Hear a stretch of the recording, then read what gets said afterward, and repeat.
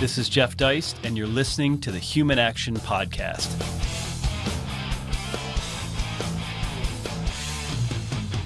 Hello, ladies and gentlemen. Welcome back once again to another episode of the Human Action Podcast, the podcast where we read and cover and hopefully encourage you to study the great books in Austrian economics, in political theory, and related topics. And if you've been following along, you know that a couple weeks ago, we started our multi-show walk through Murray Rothbard's 2-volume, An Austrian Perspective on the History of Economic Thought. And we really enjoyed having Dr. Patrick Newman join us for those early 2 episodes where we went into economic thought before Adam Smith, which is most of Volume 1 of this 2-volume.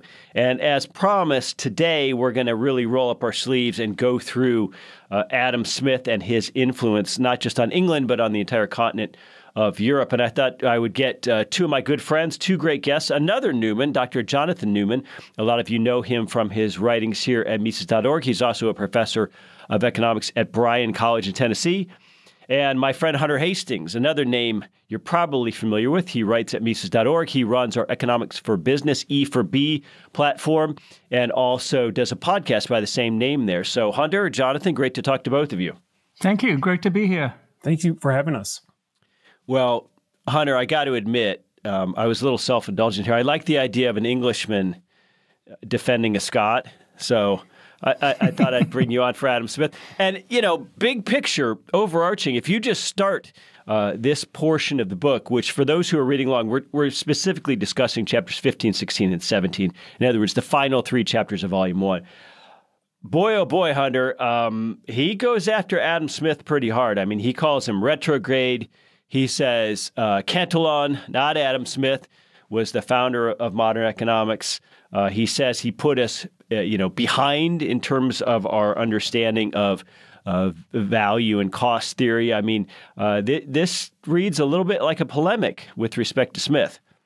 Well, it does. And Dr. Patrick Newman was very upfront about that in episode 2 of this series, where he said that Murray Rothbard had an open tendency to choose the individuals he supported and the theories he supported, and those he didn't. And he was very direct about it. And this is one of those cases. I think polemic is a good word, but it's also ad hominem. He calls Adam Smith a plagiarist. He calls him incalcitrant and various other things. So the polemic is deliberate, and it's to set up the last 7 or so paragraphs of chapter 17, which I'm sure we'll get to during this discussion, of the negative effect of Smith on the development of economics. So that's his purpose. And then so he sets out from the very beginning, the very first words of chapter 16, in destroying the legend of Adam Smith as he sees it. So yes, it is a polemic. It's deliberate, but it's got a cause. Well, I'm curious what your thoughts are on chapter 15, the Scottish Enlightenment, because at the outset of that chapter, Rothbard indicates that intellectual thought in economics had been shifting away from England and towards, in other words, away from the power centers of Oxford and Cambridge towards Glasgow and Edinburgh. And it appears that Rothbard considers this a devolution. And I think you're a Cambridge man, so I guess I'll let you speak to that. Well, I will not defend Cambridge. I got an awful education there. And interestingly, in my master's program in economics, there was no mention of Adam Smith. I was 100% keen. So I'll give you that as background. But I think the Scottish Enlightenment is a bit of an overblown term for the emergence of a couple of centers in Scotland, Edinburgh and Glasgow, and the teachers who populated them. Which was a great development for Scotland. I mean, it was a backward feudal country, and this was a little bit of an emergence there.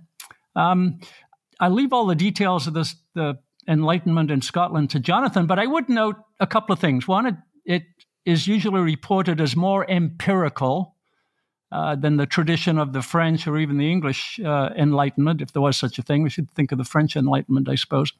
And secondly, one of the interesting elements is that it was system building. So Hutcheson's great work is called A System of Moral Philosophy, and Smith talked about building his system of natural liberty. And he attacks the mercantilist system and replaces it with his own. So there's an element of systems thinking, as we'd call it today, in the Scottish Enlightenment, which is distinctive, I think. Jonathan, let's talk a little bit about your take on Chapter 15. I specifically want to get into Hume, who Rothbard, I think, treats pretty well, but gives him a little bit of a mixed review. Yeah, so Rothbard's really good about that. He's good at, just not exalting somebody and saying or trying to defend everything that they said. But he's also, in my opinion, he's good at not just, putting somebody down. And if they have, maybe a majority of their views are incorrect, he doesn't let that bias his views of everything that they've written. And I think he does the same thing with Hume as well as the other authors in Chapter 15, really the whole book. So he points out some of the good things about Hume. So Hume went a long way towards defeating mercantilist ideas about countries should have policies that involve them hoarding gold, basically. So we need to restrict the trade between countries such that we have, gold piling up in our own country. So Hume's specie flow mechanism and what he talked about there it went a long way towards, getting people to understand that these protectionist policies really aren't in our own interests. So Rothbard does give him credit for that. However, like I mentioned before, he doesn't just blast and he doesn't just praise. He says that Hume missed out on some of the micro level things that we do see in Cantillon, which actually it's another good signal or another good part of it sort of displays Rothbard's project of looking at the history of economic thought, not as an onward and upward project where everything that comes later is better. But he says that, sometimes we drop the ball. Sometimes when science is being developed or when economics is being developed, it looks like certain authors, they forget, or maybe they didn't realize the full extent of what previous authors read or wrote, And so Rothbard shows here that Hume missed out on something that came earlier in the history of economic thought. And Rothbard says, actually, Cantillon was right to look at the micro level mechanics of money in an economy, specifically through Cantillon effects, that Hume didn't really have in his own analysis. But, Jonathan, I'm struck today, we just think, well, you should have read the literature and you should have known better. But back then, there were both geographic and temporal elements to this. It wasn't so easy to know what the Spanish scholastics said 150 years earlier in the 18th century. I mean, this is a bit of hindsight here. You're right. So they didn't have the internet. They didn't have Wikipedia. They didn't have a Google Scholar where they could look up some search term and see what anybody has ever written about this one particular topic.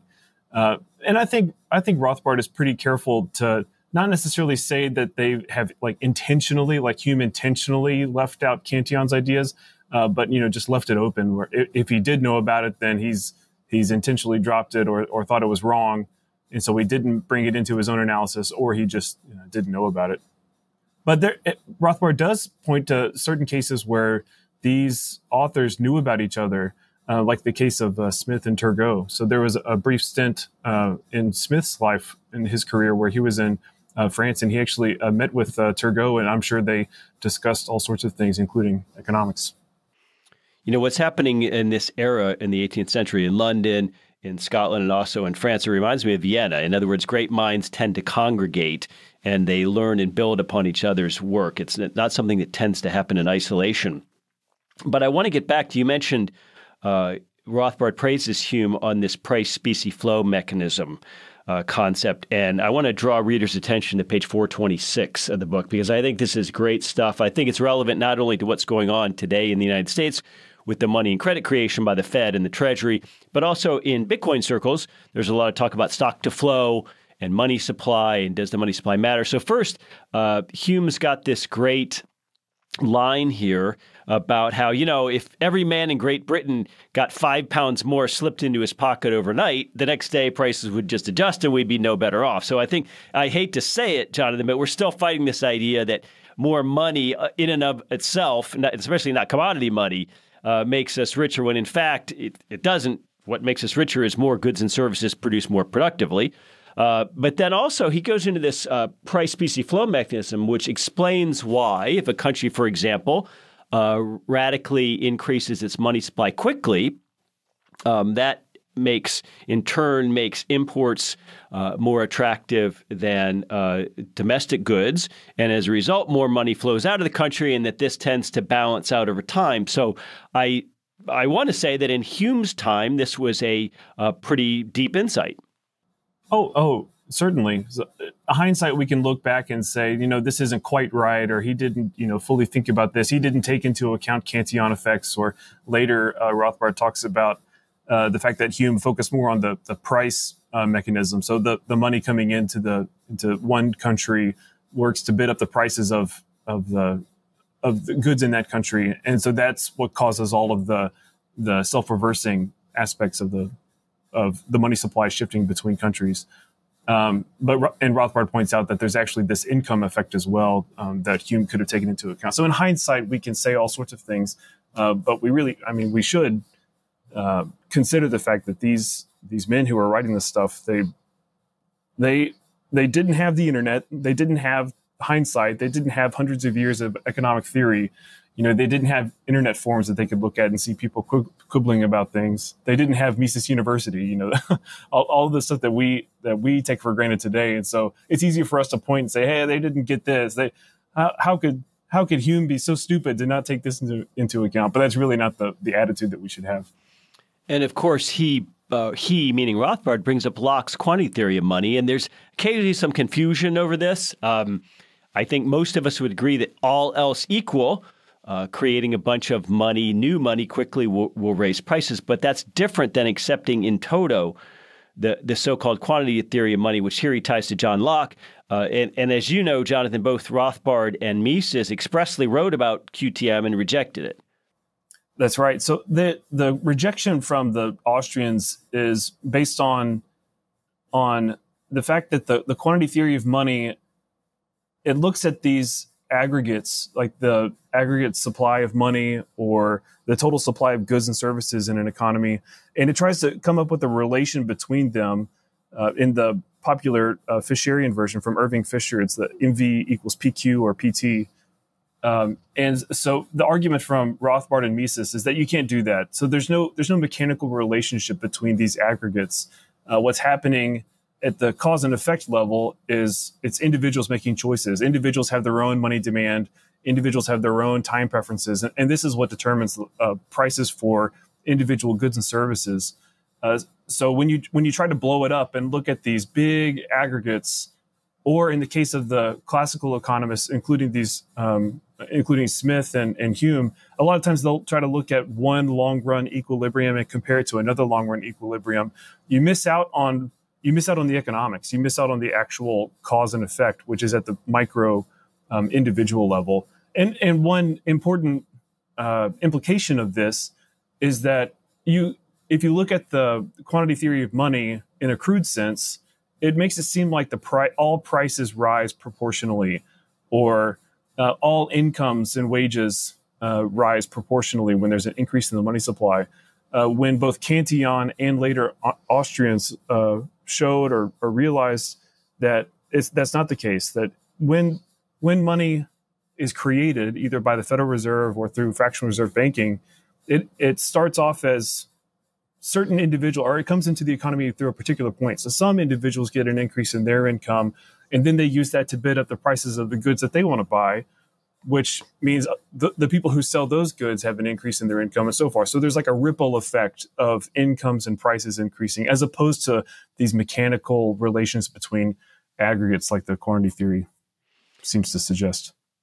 Well, I guess I'll throw this out to both of you. When you read about the major figures in these last three chapters here, when you read about Carmichael and Hutcheson and Hume and Adam Smith and Jeremy Bentham, Rothbard is so good at fleshing out. I mean, these guys were in no way, shape, or form what we would today consider economists in a standalone sense. It didn't exist as a standalone discipline. I mean, these guys are involved in law. They're involved in philosophy.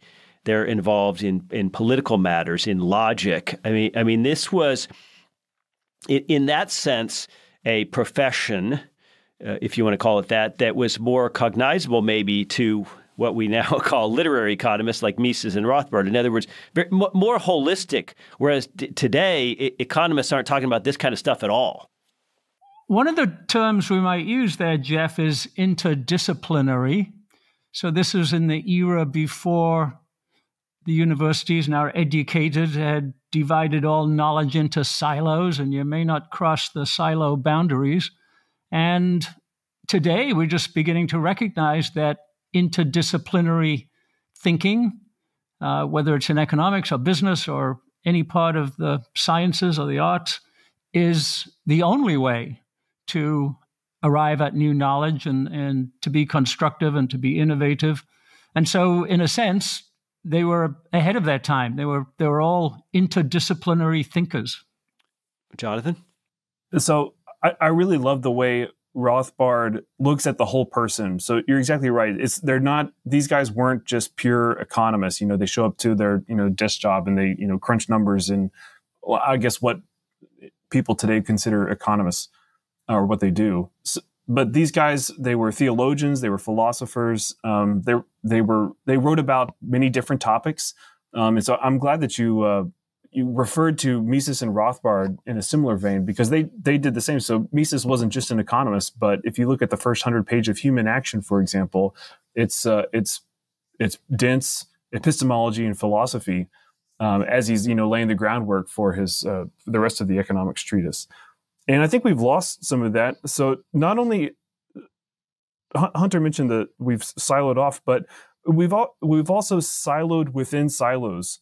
So in economics in particular, if you look at any given department at a university, they don't have just a faculty group of economists. They have, one person is doing healthcare economics. Another person is doing macroeconomics of a certain flavor that has to do with, like these very high-powered macroeconomic models. Another person is doing labor economics. Another person is doing public choice. And so they're all doing their own very specific thing within economics.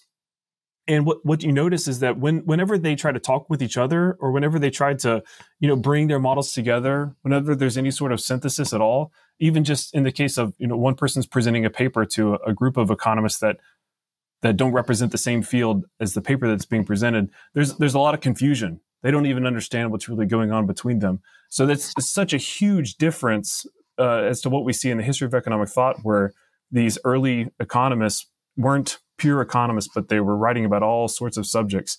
And Rothbard does a good job of showing how their philosophical beliefs or theological beliefs, or even their other professions, might have influenced their economic thinking. Especially in the case of Smith, he talked about his Calvinist views, and he talked about the influence of Presbyterianism, and a big theme of the book is the Catholic versus Protestant thinkers and the philosophies that underlie those veins in Christianity, and how that has influenced the history of economic thought. So it makes for a more compelling narrative, and it helps the reader make more sense of why these guys had the ideas that they did. Yeah, Rothbard never seems to side with a Puritan, that's for sure. He doesn't like reformers, let's just say. He tends to go down on the Catholic side as a Jewish guy from Brooklyn, I suppose. I want to get now a little bit more into Smith himself. So at the beginning of chapter 16, which is titled The Celebrated Adam Smith, and then at the end of chapter 17, where the last few pages, as Hunter mentioned earlier, really go into a deep revisionist take on Smith and his influence and his place, I suppose, in the pantheon of economists, modern economists anyway. So chapter 16 starts out, again, Hunter mentioned some pretty harsh language. He calls him a shameless plagiarist. He says he contributed nothing of value to economic thought, and actually his work was a grave deterioration from his predecessors, by which he means Cantillon, the Spanish scholastics, etc. But what struck me, Hunter, was he goes a little bit into the personal life and conditions of Adam Smith, who ends up with a pretty good sinecure and a pretty good salary, and ends up making a lot more money than he would have with just a standard professorship at Glasgow or wherever. And I got to tell you, I had a little thought there that that might be a little bit of sour grapes emanating from Murray Rothbard, who, of course, was never financially comfortable. At NYU was on somewhat of shoestring, and really only later in life at UNLV that he had what we might consider a comfortable middle-class existence. And Smith lived pretty well, as we'll find out later, as did Marx, for example. Smith lived pretty well, and is this wise? Should we consider the man as much as the work, or is Rothbard going astray here and revealing maybe too much of himself? Well, the two are unconnected. Smith earned his income after the Theory of Moral Sentiments was published. He became very famous and very acclaimed, and that resulted in him being hired by the Duke of Buckley, I think that's how you pronounce it, at the recommendation of David Hume, to be the tutor of the Duke's son and go on a grand tour with him, which was a standard practice at the time. You went on a grand tour of Europe with your tutor. So, it's not unlike Mango, who's hired as a tutor in the same kind of a way. So you earned it. That was the commercial system of the time. And yes, you got a nice salary for that. It was a lifetime appointment. And that enabled him. He started writing The Wealth of Nations in France when he was out there. He met Turgot. He cites Cantillon. I don't know whether he ever met Cantillon, but that was part of his profession at the time as a tutor. And then later in life, he took a job. He took a job as a customs inspector, the head of the customs inspectorate in the region. And so he was a laissez-faire capitalist who didn't make all of his money being a professor. He made it in professional terms, first as a tutor and then as an employee of the government. So he earned his money. So Rothbard does have some praise for him, Hunter, that towards the outset of this chapter on his understanding of the importance of division of labor. And this example, which Smith wrote about, a pin factory. Talk a little bit about that. What's Smith's insight here? Well, let me go back to systems building for a second, because Smith himself described The Wealth of Nations as a violent attack on the whole commercial system of Great Britain, by which he included the empire. So that included India and America at the time. And he replaced it with a system of what he calls a system of natural liberty, but we would think of it more as laissez-faire capitalism. So his first insight is that wealth is not money, which sounds simplistic to us, but the mercantilist system was all built on accumulating bars of gold in the Bank of England, and if a country had more gold, then it was more wealthy. And he said, no, that's not wealth. Wealth is the output of the capital and labor of the country. We would call that GNP or GNP per capita, although they didn't have that terminology then. And that was a major innovation at the time, to think about that. So GNP per capita, how do you increase that? Well, you increase it through specialization and the division of labor. That results in productivity, and productivity can advance that way, and more specialization leads to more and more productivity. The individuals doing the specialist tasks, he said, get better and better at it. They're not distracted by moving from one task to another. In the meantime, the technology, as we would say today, gets better and better and more advanced. So you apply that in wider and wider markets, which is another insight of Smith. And so he builds his system on this idea of productivity per capita coming from labor and capital. He kind of incorporates land at the end, but land was a bit difficult back then because it wasn't counted in accounting. You just owned it. So he was building a system from the bottom up, I would suggest, the individual pin factory, and that's how the system works. So it's a big modern insight. It's a big change from the mercantilist way of thinking. So, Jonathan, this sounds like a guy Rothbard should like, but yet he spends some time in this chapter pointing out all the ways, in his view, Adam Smith was not laissez-faire, for example, on taxes and usury. Yeah, and on the point of the division of labor, Rothbard, he does credit him with popularizing it, even though Rothbard did say that he exaggerated the importance of it. and sort of left other, key features of an economy that would lead to its growth, like capital accumulation. So Rothbard, he does credit, Smith with, getting a few things right. Even if Rothbard also says that the few things that he got right, he probably lifted from other authors.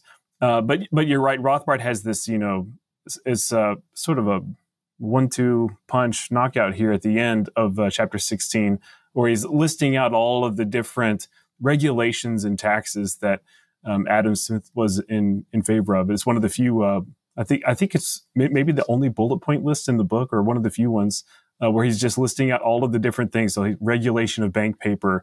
He was in favor of public works, government coinage. He wanted the government in charge of the post office, other sorts of, public works type things like firewalls, registration of mortgages, restrictions on the export of corn, which is interesting considering that Adam Smith is seen as this destroyer of protectionist ideas. And the outlawing of the practice of paying employees in kind, forcing all payment to be in money.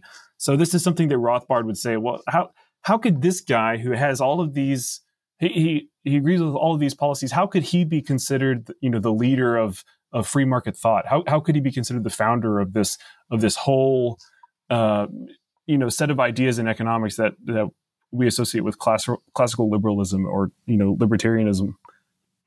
Well, and of course, a lot of that critique is based on what Rothbard considers Smith's misunderstanding of any sort of theory of value.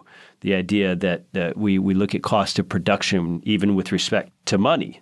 General labor cost of production to apply even to the money commodity, which Rothbard says is a faulty theory of money. So I guess the thread that's going through all of it that, again, seems obvious to us in hindsight, not so obvious at the time, is that how do we determine value and utility without understanding subjectivism and marginalism? And Smith attempts to do so without addressing subjectivism or marginalism. Well, Rothbard hits him on this as well. Rothbard says that we're not just relying on hindsight by saying that Adam Smith made this error in his value theory, because Rothbard points to Adam Smith lectures that he made years before he wrote The Wealth of Nations, where he actually did mention subjective value theory, where he basically had solved the diamond water paradox. But then later on, when he wrote The Wealth of Nations, it seems like it's almost as if he forgot what he wrote before. So we can't, just say from hindsight, oh, Smith just didn't realize this. Rothbard shows that in his earlier lectures, Smith wasn't consistent. Hunter? Well, this is all a matter of interpretation, and you can interpret things in different ways. I would suggest that Book 2 of The Wealth of Nations is entirely about capital accumulation and the need for capital accumulation. And in fact, Schumpeter, who was no fan of Smith, credits Smith with one half of what he called the Turgot-Smith savings and investment theory, that you need savings in order to invest, to accumulate more capital, and that's how economies grow, with the application of the specialization of labor. And Smith accuses government of consuming capital, and that's a very Misesian kind of point of view. So it's just interpretation. Smith didn't misunderstand capital accumulation. He may not have written about it very, very fluently. The major problem, as Rothbard points out and you mentioned, is this whole issue of value. And again, if you take the positive interpretation of Smith, he made progress on the difficult problem of value. So the separation of value in use and value in exchange, today we call the value in use part experience. And if you look at Dr. Mark Packard's value learning process, there's a component in there which is exchange value. So the consumer buys something, and then what he calls experience value. Well, that's value in use. So Smith at least knew enough to separate the two. He thought of value as a process. Value in use is obviously utilitarian as opposed to subjective. But even so, Mark and Per Byland's definition of subjective value is the satisfaction which is felt in an act of consumption. So that's very, very, very far from value in use. So my point is, if you're generous to Smith, you can say he made progress in the theory of value. If you're not generous, you can say he got it all wrong. Mm-hmm. Well, and part of this, first of all, I like this. I like this defense of Smith. I think this is healthy. And there are some points here where I think, Jonathan, I don't know if you agree, but I thought Rothbard was a little harsh. But when you talk about this use of as experience, exchange use versus experience, for example, it's interesting that he had this focus, which Rothbard points out, on capital goods. So he didn't seem to care much about, let's say, the finished product like the chair in which you lounge. And so that lounging gives you leisure, which you consume in your leisure time. It seems like he's pretty hung up on the idea of productive versus unproductive capital and labor. So that strikes me as something pre-Austrian, for example. I'd also like to get your take, I guess, Jonathan, on this idea of natural price, which is a term that Smith uses. And it sounds to us like, well, a certain supply and demand is going to trend inexorably towards equilibrium. And most Austrians don't like that. They tend to say, no, prices are always instant. They're ever shifting on the market, and it's a waste of time to try to determine or go from an equilibrium model to understand the real world. Yeah, this was something that became characteristic of the classical economists in general, really started by Adam Smith, where they like to look at the long run equilibrium as opposed to what we would now call the causal realist workings of the market economy and the causal realism of individual choice. But you're right. Modern Austrians would say that prices are formed in real time by real people who have their own preferences and their own expectations, their own information, their own stocks of the good that they might be buying or selling. And these things work together primarily through the individual's preferences to get at least a range of possible prices. And Böhm-Bawerk did a great job of showing how that range of possible prices is based on the marginal buyers and sellers. And so my point is that the Austrians have this very, very detailed approach to price formation and what exactly are prices.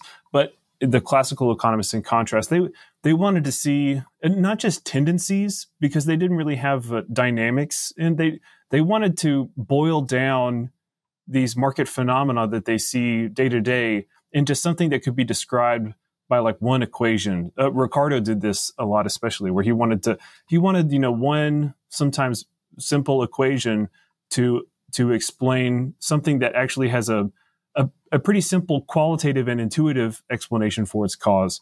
And we see the same thing with this idea of natural price. In Smith's case, he was basing it on the cost of production. And I think it's really interesting that you'll see Wealth of Nations published online in multiple places. So you'll see Wealth of Nations is you'll find like liberty organizations or organizations that have liberty in the name, where they associate themselves with classical liberal ideas. They'll have their own text of Wealth of Nations. But if you also go to Marxist.org and some other socialist organizations, they'll also have the full text of Wealth of Nations, and which is really interesting because it seems like those ideas, like those two ideologies, are opposed with each other. But I think it goes to show that there's a lot of vagueness in Smith's writing. And so it's easy. It's sort of like an ink blot. So you can sort of see what you want to see into Smith. If you really like the classical liberal ideas, then you'll see a lot of that in Smith. However, if you don't like markets, you don't like capitalism, you're worried about worker alienation, or you're worried about capitalists getting surplus value, then you'll latch onto the parts of Smith where it seems, in his own vague wording, he's talking about natural prices based on cost of production or labor theory of value, or the worker alienation in the case of his later writings on the division of labor, how workers, if they specialize too much, they're doing the same thing over and over again. They get they get tired of their job and they turn into basically automatons for the economy. Well, let's talk about that real briefly, the distribution of the productive output of a country. Why don't I give Hunter the opportunity here? Is Rothbard wrong? Make the case for Adam Smith as a genuine founder or a genuine legend and a proponent of laissez-faire capitalism. Is Rothbard all wet when he questions Smith's bona fides here? I would make the case that he is a laissez-faire capitalist, and I'm not sure a founder, but certainly a very important proponent. He wasn't an anarcho-capitalist. But if you read Book 5, it's like a pending power and market at the end of Man, Economy, and State. It's very anti-government. It's very anti-intervention. Yes, he is in favor of some public works, but there weren't any big companies to undertake things like road building and so on at that time. And he talks about government distorting the economy, siphoning money out of the pockets of the people, consuming capital. And he talks about the pretense of kings and ministers thinking that they can manage the economy. So he's certainly laissez-faire from a point of view of leave people alone and they will come up with a self-functioning system that works well for everybody. That's the invisible hand, obviously. He understood entrepreneurship. He didn't use that word, so Cantillon used it as a French word, but if you read Cantillon's essays, a lot of anecdotes in there, and you find the same anecdotes in Smith. So Cantillon has the anecdote of the merchant going to the local town or village to buy up the produce, taking it back to the city to sell it at a higher price. Smith has exactly the same anecdote. And he has another word that he uses. He calls those people speculating merchants. So they buy at one price and they sell at a higher price. He also has a term he uses called projector, which sounds very strange to us, but it comes from project. So he talks about projects for new markets, new geographies, new initiatives, new products. And he calls those projects, and the people who start them in uncertainty, another word he didn't use but implied, don't know what their profit is going to be, but they're projectors, and the purpose of the project is to make a profit. So he had all the components of laissez-faire capitalism, some of them anecdotal, but mostly a system, his system of natural liberty, as he called it. And yes, I think the system holds up under Smith. There are parts of it that obviously were improved on over time, both in theory and practice. But yes, absolutely, you can call him a legend, if you like, of laissez-faire capitalism. Well, Hunter, the other thing is that he didn't hate those merchants, those projectors. That alone is a shift from pre-classical thought. He saw them as necessary in a productive society and even salutary to productive society as opposed to parasitical. Yes, very much so. And the thing he was against was crony capitalism, as we'd call it today. So he wasn't against the joint stock corporation. He was against the special privileges of monopoly that were granted to some of those corporations like the East India Company. And his whole story about firms and capitalists getting together to manipulate prices is about special privileges, about the crown granting monopolies to privileged groups. So yeah, the merchant, the butcher, the brewer, the baker, all of the individuals, the farmers, these speculating merchants, yes, this is a functioning society, a beneficent society, and one that has potential to raise everybody's wealth and everybody's prospects. So we will finish up here with chapter 17, the last chapter in volume 1. It's pretty brief. It's titled The Spread of the Smithian Movement, and in this chapter, Rothbard talks about Smith's thought beginning to dominate British thinking. After the 1790s, there's a shift of influence back to London in the early 1800s. And Jonathan, I want to ask you about this. He goes into Bentham a little bit here and his writing called In Defense of Usury. So even though Benthamite thinking is influenced by Smith's thinking, there are some distinctions made here. And one interesting thing that stood out to me is that Bentham appears to hint at the notion of time preference. He talks about exchanging present money for future money. So maybe we should view Bentham as a proto-Austrian in terms of his understanding of interest.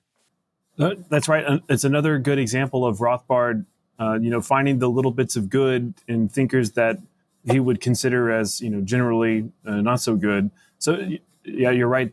He did point out that Bentham, when he was defending interests, you have to remember that, like back in those days, that the fact that people would charge interest for loans was a very contentious. That was a very big debate that they were having throughout the history of economic thought for centuries before this as well, where a lot of people were relying on certain verses from the Bible to say that there should be no interest charge on loans.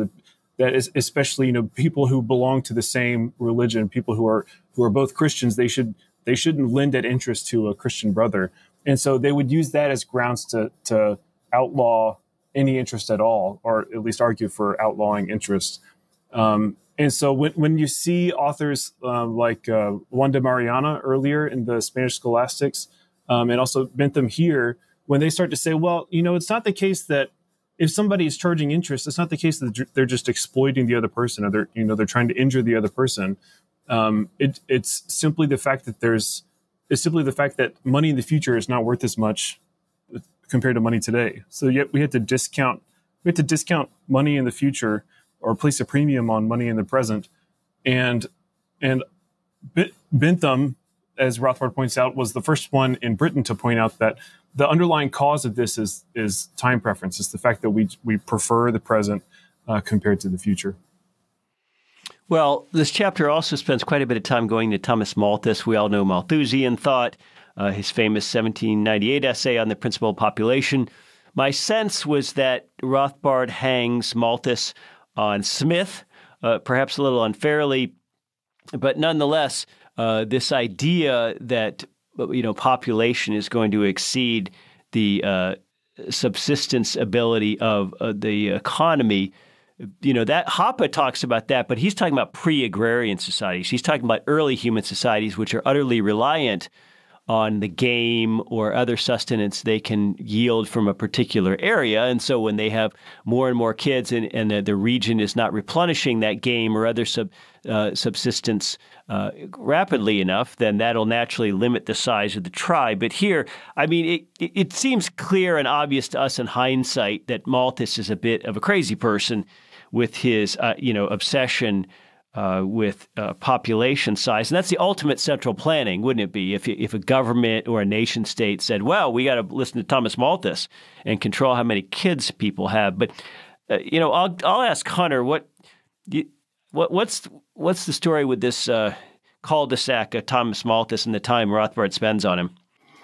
Yeah, I'm not sure about that. He was trying to, I think, denigrate Smith by saying Smith was responsible for Malthus, right? As he was ultimately responsible for Marx, which I don't buy that connection. If you read Smith, he said there could be a tendency in